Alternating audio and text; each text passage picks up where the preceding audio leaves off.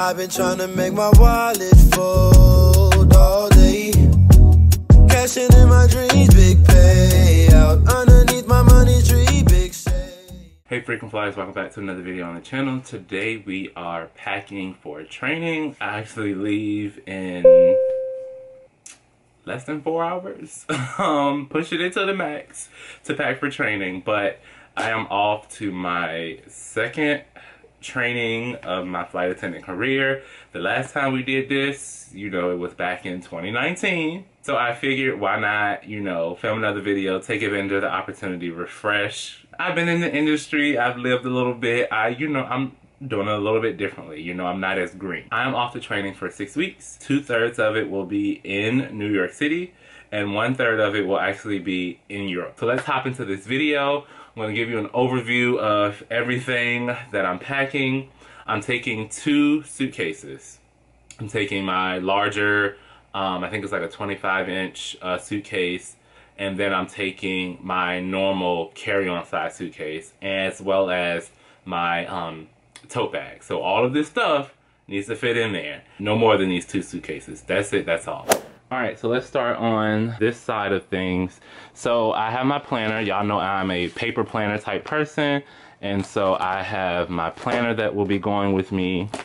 I have all of my documentation and paperwork. I don't want to open it because the airline name is in there, but things that we've already had access to.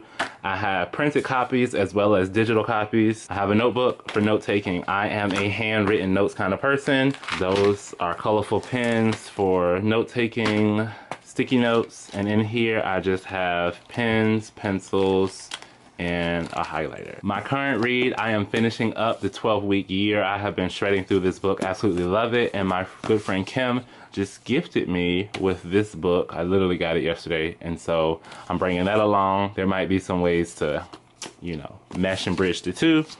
I have my MacBook as well as my tablet. All right, over in this area, this is a bunch of stuff that's pretty much in the tote bag, wallet, and passport. Very important for flight attendants.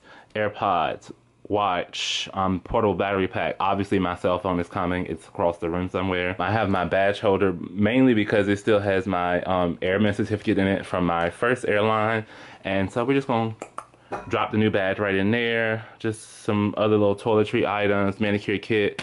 Gotta keep your travel wipes because we are in a post-pandemic. Can we say that now? Is it post-pandemic? Either way, and we stay with the sanitizer. Also taking a box of emergency that I can take periodically to just keep my immune system boosted, in addition to making sure I'm getting enough rest. Getting sick during training is not an option. Like, you don't want to get sick and you don't want to get injured. I just have a basic little first aid kit that I always keep with me when I travel.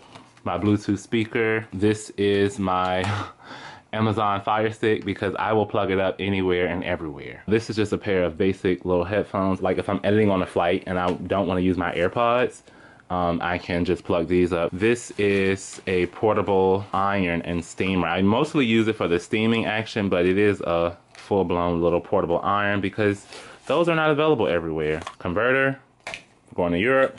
Lint roller, and this is all the cords for all of the gadgets that you've seen thus far. It's in this little holder, which I will link as much as I can link down in the description box for different things that I've used or I have to show. But yeah, I love this organizer. I've had it for years at this point, but it literally has all of the cables and the blocks, editing stuff, and then like chargers. I'm taking this short little power strip. I absolutely love this thing. The availability of power outlets and like getting to them is always in question, so I just like to always have the extra power with me. And then my tripod to film some TikToks. Here in the middle section, I have all of my jewelry and accessories. These are glasses. Taking 2 bags. I have this one all the time, especially when I take my camera out in public. And then this is my multi-use like shopping tote bag. I think I got this from IKEA. I have 2 toiletry bags. I'm not going through these, but literally one is just like all toiletry items, and then the other one is like cosmetics, like skincare. I have a mixture of full size of everything, and I also have like not the travel size, but like the smallest size after the travel size, if that makes sense. Like this one. It's not the travel size, but it's also not the big one.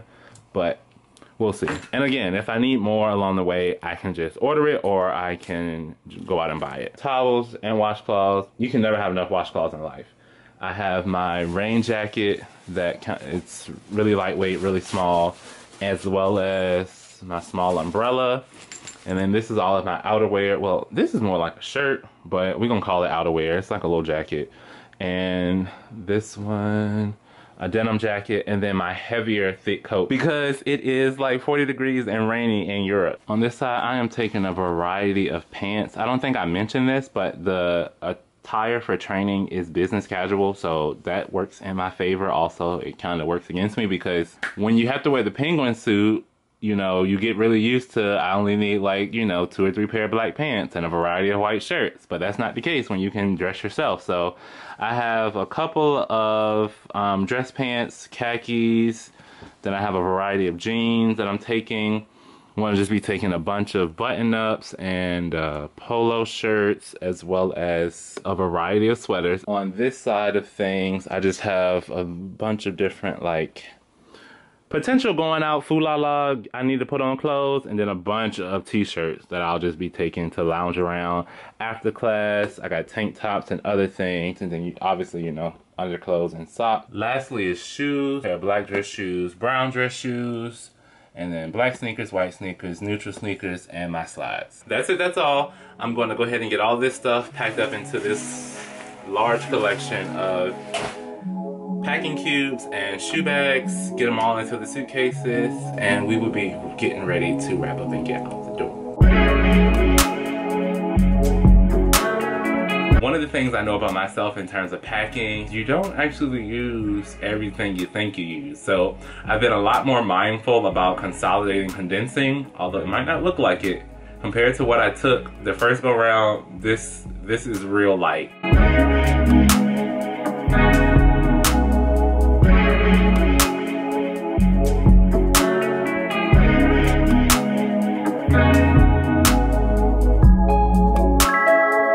Pretty much bringing like 2.5, 3 weeks worth of stuff that I will just repeat twice or thrice, if that makes sense. Instead of trying to be like, oh, I need 6 weeks worth of stuff. I need, you know, 4 suitcases. No, you don't. Let's be real. We're here to get our wings. Should I have the opportunity to fool-la-la along the way?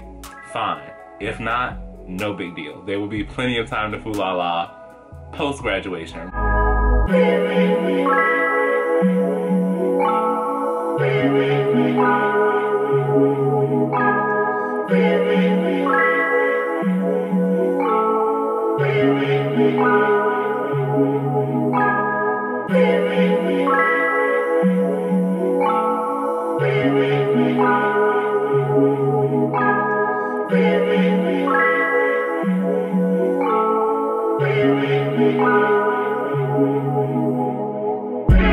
We are in the beginning of spring, but the weather in both places is not giving what it's giving right here in Miami, Florida. So I'm also mindful of that. So I have a variety of clothes that can be, I would say, layered up or layered down. Is that a thing? So, depending on what the weather is giving, because I'm starting at the end of March, and when I finish, it will be the beginning of May. A short time, but a large enough span that the weather can, you know, change really drastically. Beyond that point, Amazon is a thing. I have a roommate who has access to all of my things. I have family back in Virginia who has access to more of my things. So if I need something along the way, it can be sent to me, or we can go shopping.